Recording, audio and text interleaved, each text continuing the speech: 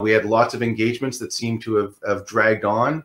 That being said, we are now starting to see that release of the pent-up demand. I mentioned I have one particular deal that I'm going to get into more detail later.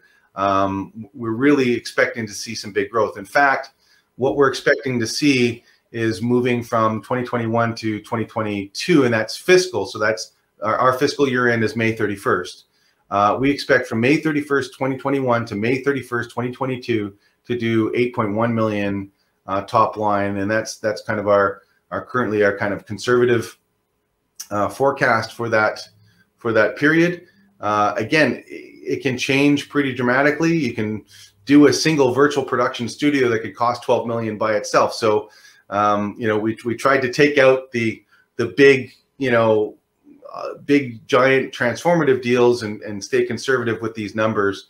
But we're still seeing a pretty dramatic growth increase, a very dramatic growth curve in very short periods of time here.